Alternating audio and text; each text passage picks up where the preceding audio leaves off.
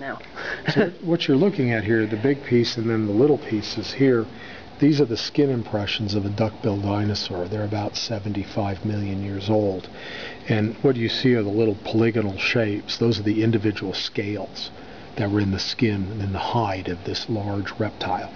So they almost look, they're kind of like a little cupcake, forms. They're crimped around the edges, and what they are, they're the individual scales. And actually this piece is kind of cool because here you have the positives filled in and the negatives, and this actually goes together. It's like a little, So was that, so that was the edge of the dinosaur, sort of part of this is fossilized bone, or? Well, there's bone in here with the skin impression. See, here you have see all the skin impression here?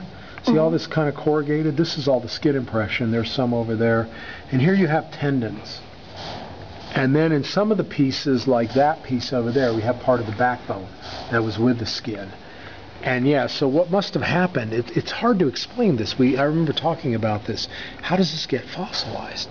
It's like the body, the animal dies, the interior of the body must have rotted out. So you must have almost had like this mummy. And then you get sediment inside and outside. And then the skin rots away and it leaves you this impression.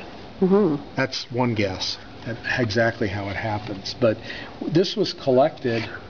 See, look at this. Here's the tubercles. See that? Those are the individual scales of the duck-billed dinosaur. Yeah. How rare is it to find something like this? Pretty rare. I mean, this is about it for New Mexico.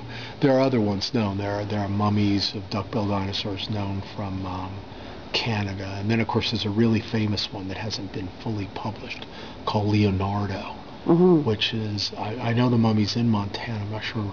It may be from Montana, but they're not that common. And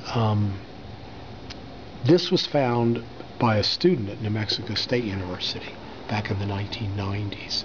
He was doing geologic work in southern New Mexico, and then he made us aware of it, and we went and collected it, and ultimately we studied it.